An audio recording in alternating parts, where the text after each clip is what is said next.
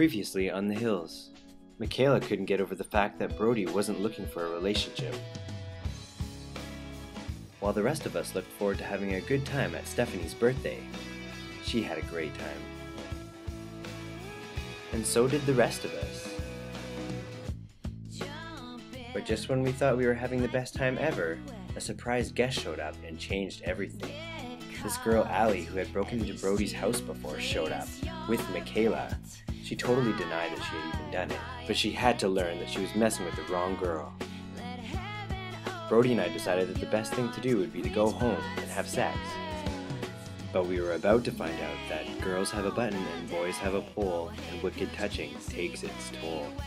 Bring on the day.